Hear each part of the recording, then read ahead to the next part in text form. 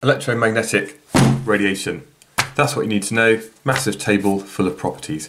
So let's go through it in a slightly more interesting way. So although the electromagnetic waves all travel at the same speed, there are different wavelengths and frequencies, and I'll see if I can get this diagram done alright.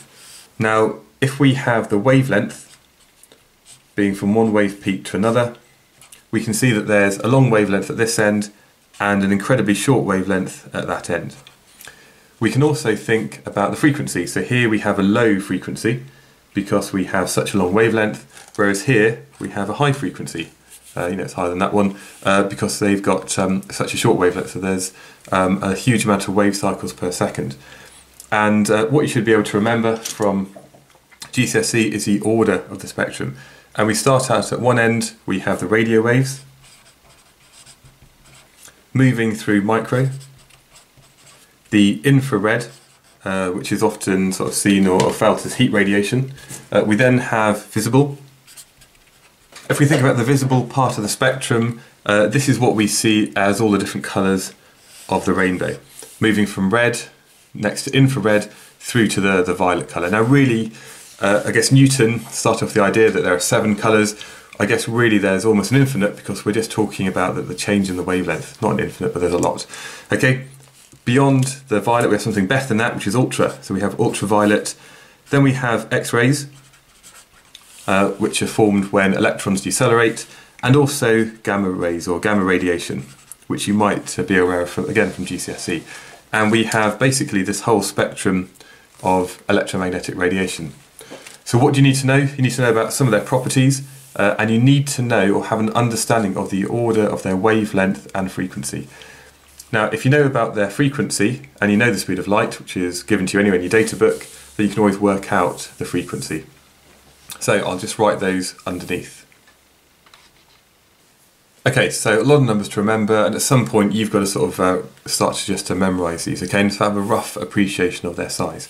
So radio waves are, effectively they can be really long, down to about a metre in wavelength. If we think about microwaves from 10 to the minus 1 to 10 to the minus 3, so sort of 10 centimetres down to about a millimetre, so that's microwaves. Infrared, 10 to the 3 minus 3 down to 7.8 times 10 to the minus 7. Well, that's a very precise number. The others are just sort of vague. Now, 7.8 times 10 to the minus 7 is 780 nanometers. And that's where we go from the infrared that our eyes can't detect to the red light. So red light is about 780 nanometers.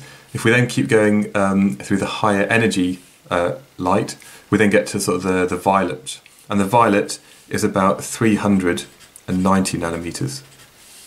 After that it becomes something, again, we can't see. It can be quite damaging to our eyes and our skin. And then it's ultraviolet. So ultraviolet goes from sort of 390 nanometers up to about 10 to the minus 8 meters. X-rays, 10 to the minus 8 to 10 to the minus 12. And then we have the gamma radiation, which is anything shorter than 10 to the minus 12. And there's not a distinct point where X-rays finish and gamma rays start. And sometimes we can sort of look at their definitions in terms of the X-rays being generated by the energy given off when electrons decelerate, whereas a gamma ray is something that's emitted by the nucleus of an atom. And there's a bit of a sort of crossover here, but we'll worry about that later. In terms of the frequencies, again, what you find is that 10 to the 8, 5 times 10 to the 3 gives something in the order of 10 to the 8. So the frequencies are going to be sort of fairly low, maybe about 1,000 hertz. And we have different sorts of radio frequencies. So you might know in your car we have long wave and short wave. Well, that refers to the wavelength, and they've got their corresponding frequencies. 10 to the 8 to 10 to the 12 for micro. Infrared, 10 to the 12 to sort of 10 to the 15.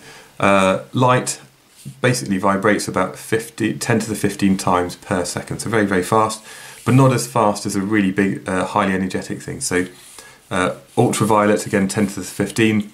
Up to 10 to the 16. X-rays 10 to the 16 to about 10 to the 20, and then anything that vibrates quicker than that, 10 to the 23 times per second is going to be one of these gamma rays. So there we have it, the electromagnetic spectrum, and at some point, this is very much rote learning. You've just got to know about some of the frequencies and have an idea about the difference in magnitudes of the frequencies and wavelengths from radio, micro, infrared, visible, UV, X-ray, all the way through to gamma radiation.